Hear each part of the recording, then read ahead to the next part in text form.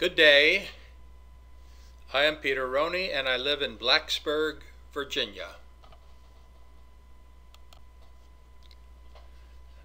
The title of this YouTube video is A Question, Report Writing for Students. I'll try in this video to give you a very quick and brief overview of how a student could approach writing a report. First point, if a student does not have data, the student should not write a report. Well, I made a rather goofy study using YouTube uploads. I wanted to determine the relationship between the file size of an uploaded WMV file and the duration of the resulting YouTube video. So I performed the experiment and I got data. Here is a table that summarizes the data that I obtained. I used PowerPoint to create blank screens. So I created a PowerPoint presentation with one, and then one with 3 and 10, 30, 100, 300, and 1,000 blank screens. I then saved these PowerPoint files and created WMV, Windows Media Video files. And in column B, you see the corresponding file size of these converted WMV files. Now, for interest is column A, and these were the file sizes of the original PowerPoint files. Row 7 is most interesting because I had a PowerPoint file that had 1,000 blank images, blank screens. Well, I uploaded the WMV files to YouTube, and by the way, today is September 8th, 2015, and they're still there. And on the uploaded files, I observed the YouTube measurement of how many minutes corresponded to each WMV file.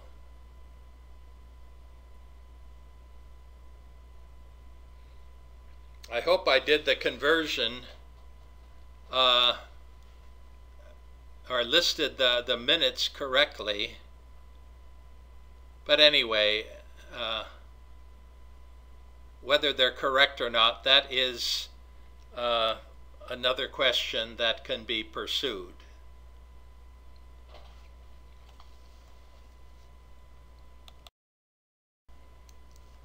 Well, this is a figure that plots two columns, the WM file size and the PowerPoint file size. Here's another figure, and this is the interesting one for me. This plots the duration of a YouTube video versus the uploaded WMV file. Okay, we've got a table, two figures. What do we do next? Well, you put them at the back of your report.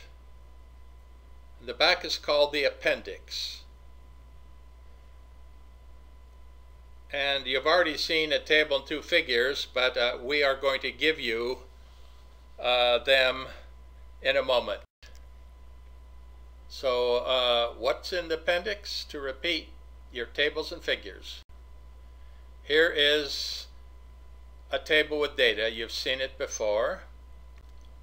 Here are two figures with data. You've seen them before. On the left is figure 1, on the right is figure 2. And you place the table and two figures in the appendix. I may sound repetitive here, but I'm trying to emphasize the point that the first thing you do is start at the back of your report. That's called the appendix.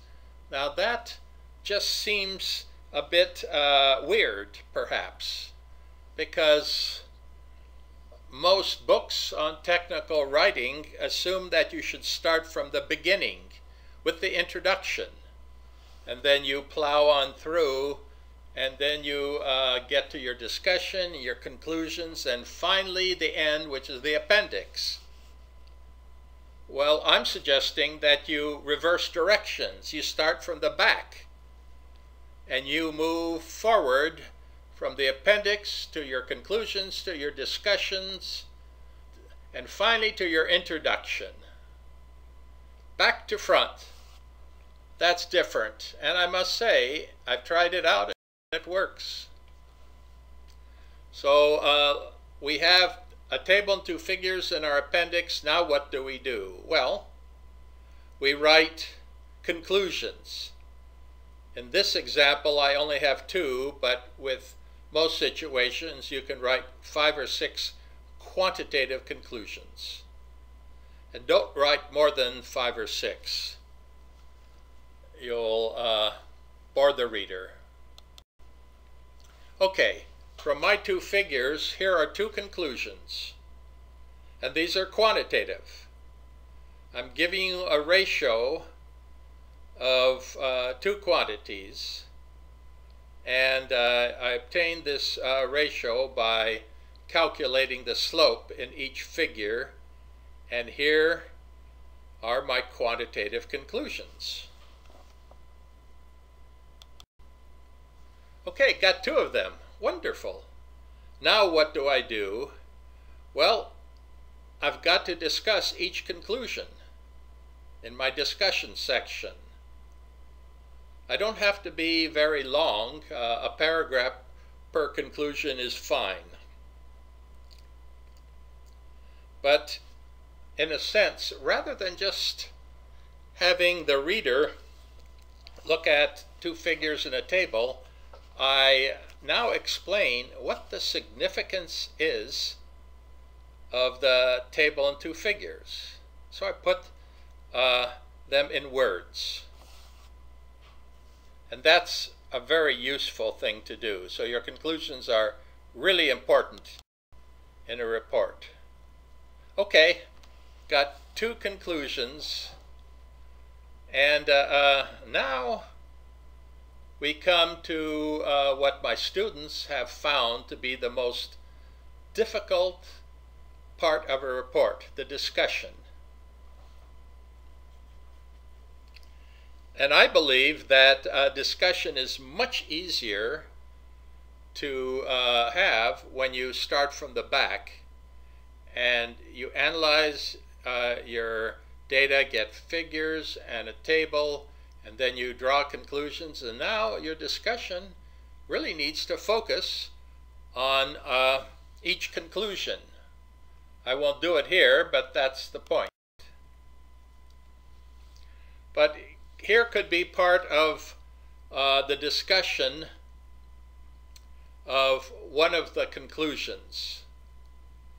Well, the conclusion says that the slope in a figure has a certain value. And in the discussion, I could mention what the slope is and what the value is. And also, I can add, why is this conclusion important? And here's my answer. You can predict a duration from the WMV value. So you have a predictive capability, and that's rather important to your discussions as well. That's useful. Okay, you had two conclusions, you have two discussions, you're finished with them. What do you do next? Well, you write an abstract. I'm not going to write the abstract for you here, but what is an abstract? It's a summary of the contents of a book, article, or formal speech, or in my case, formal report. In your abstract, you use one or two sentences to explain your system and what you did. Then the next sentence are usually reworded conclusions.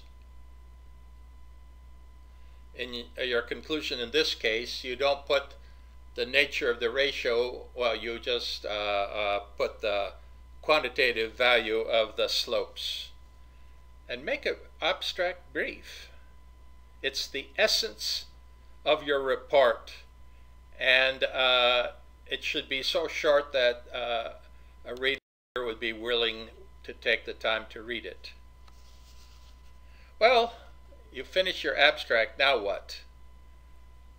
Well, you're almost finished, and the next two sections are easy. What are the most important sections of the report? Well, here are the four of them. I've already mentioned them. Okay, now what do you do? Well, you write an introduction. I sort of laugh because that always is an interesting experience for student groups in my lab course. Frequently, in the old way of writing a report, the student or student group start with the introduction, and they talk about why this study is necessary. They may give a reference to previous study, and then they state their objectives. Well, what are the objectives? I don't know, they may be rather goofy objectives that have nothing to do with the analyzed data that the student or the student group has. So with my back-to-front approach to report writing, when you write the introduction, you are expected to provide the objectives. Well, where do you find them? You find them in your conclusions. So, in your introduction, you state, well, these are the objectives. And the beautiful part of it is that after the reader gets to the conclusions, the reader concludes, hey, these authors fulfilled their objectives.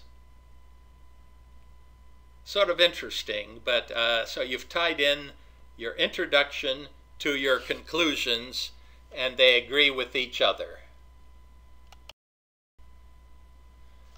Well, I've given you a very simple, probably two simple examples for my approach to technical report writing.